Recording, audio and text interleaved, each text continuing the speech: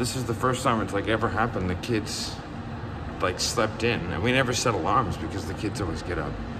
And so it's 20 to 9. I actually missed a session with a coaching client. So great start to the week.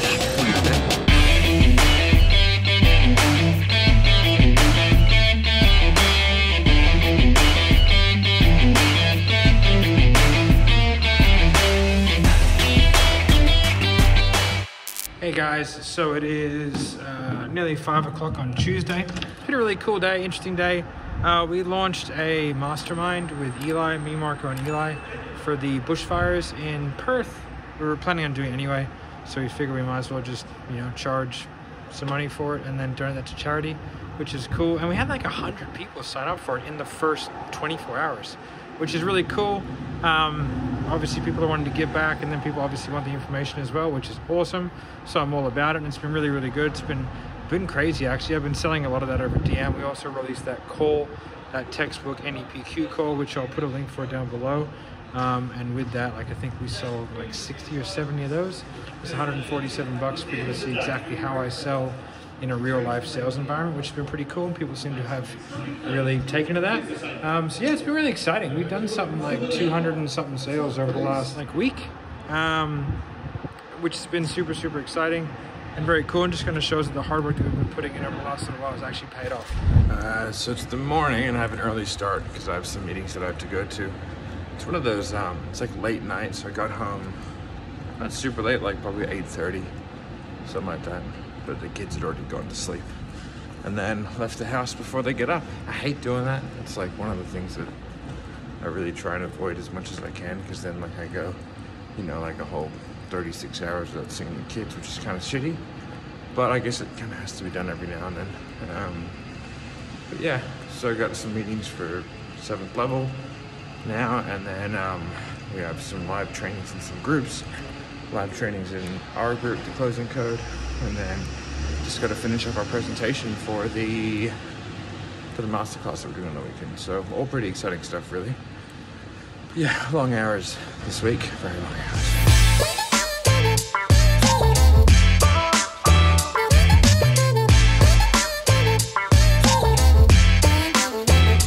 So it's 13th, but we're celebrating Valentine's Day today because we kind of forgot to book stuff, and so we were able to have some time with the kids. We're at the grandparents' house today, so we went and bought Sammy's together, because I don't really know what she wanted, but she likes other things, so I just kind of went and got her stuff. But now she's gonna give me my present. Happy Valentine's Day. Oh, take me home, country road. Very nice. Okay. So we have, oh, that's nice. Because you love your coffee. I do. And then his and hers. This. Oh, this is very nice. A jaqueta. Perfect, in my favorite color. Yeah. For clothing. I saw it there. They said this has just arrived and we've almost sold out. And I was like, oh, that looks really good. Is that a win?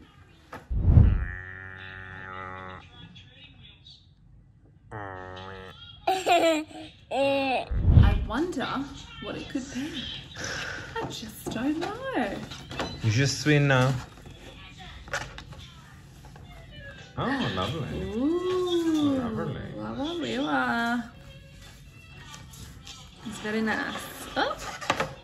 YSL. Yeah, so I'm here. It's actually getting pretty late. It's like 7 o'clock. I think I'll be in the office until about 10 o'clock tonight, because I'm preparing for the mastermind that we're doing, which by the time this airs, it would have been over, but I've never done anything like this before. So Eli Wild's helping me, and Marco, and we're kind of working together to ensure that, yeah, we get kind of the best result. So yeah, I've never done anything like it before, so it's taken me a very long time to kind of formulate exactly how I'm gonna do it, because it's all new to me. I'm more of a one-on-one selling guy, so selling one-to-many is very interesting, and it's like also like, how do I teach and sell at the same time? Like I'm good at teaching and I'm good at selling, but selling and teaching at the same time is just a different skill set. And so like putting in some of the frames and the analogies will become, and the loops, and the buy-ins and all that kind of stuff into that framework of like teaching. Because what I tend to do is just teach a lot, and then I don't pitch if I am trying to sort of sell something. So it's very interesting for me to be on the other side. And when I hear someone like Eli do it, as he was doing some coaching with me about it, like it's sort of like when people tell me, them listening to me handle objections or sell someone one-on-one, it seems so effortless and it seems so quick, and there's so many things happening at once and it's so fast. And I was like, oh, that must be what it's like. Because when I heard him kind of explaining things to me, I was just blown away with the speed at which he could do it. Because that stage selling is what he's amazing at. So I'm really enjoying the process, like learning stuff. So I always really enjoy education. But yeah, we'll probably put in clips from the mastermind in this. So hopefully I don't finish too late. But it doesn't get dark until like 9. So if you see another video in this and it's dark outside when I'm doing it, you know that it took me a little bit longer than expected. Just in the office, in the shared office that I'm in, and we're about 20 minutes away from the masterclass, and there's like 400 people coming. So I'm pretty excited. I think it's like 350, 400, something like that. It's gonna be a crazy day. We're gonna pitch off the back end, which we've never done before, so I have no idea how it's gonna work out. It could be amazing. The whole point of the masterclass was we're going to do it anyway because we wanted to talk about hooks and frames and do that kind of stuff. And then I was like, well, maybe we could pitch something off the back end. And then I decided to donate the front end to charity, which is cool. So we got I think it's like 11,000 for charity, which is going to be donated to a rural fire service house, like direct to the house, so they can get more equipment. And then off the back end, we're pitching like a 3K program. So, never know, might get 10. Might get 100, got no idea. That's the way it goes with those things. So we got Eli Wild pitching off the back end, so be super interesting day. I'm really excited about it. The course is amazing. We wrote it up. It's very different to anything that's out there. So yeah, I'll let you know how we go. And over that 6 weeks, that's what I hope to teach people. And I hope that as soon as you realize that just because it's not your fault doesn't mean it's not your problem. And if it's your problem, it's a very, very, very fulfilling and rewarding mindset to have, because if it's a problem, then you can fix it. And the moment we make a problem bigger than ourselves, we don't even try. The overweight person who blames genetics, the business owner that blames the economy. These are, the salesperson that blames elites. These are symptoms of a greater problem. This is what people need to learn, and this is what our prospects need to get into their head, and us as salespeople need to know, not just know it, we need to fucking know it.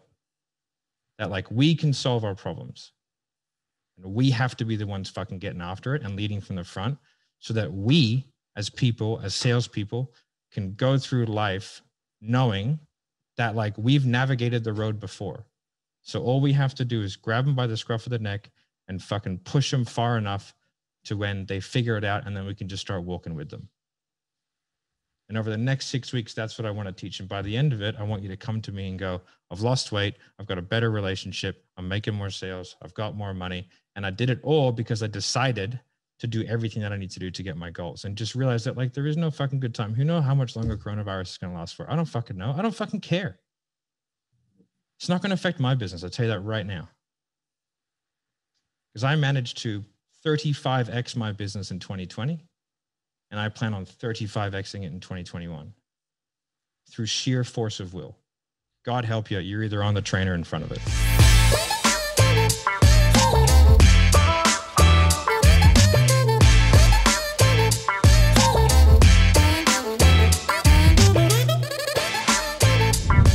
So just heading back from Costco, which was an event, I believe is an accurate way to say it. Kids were interesting. Today was crazy.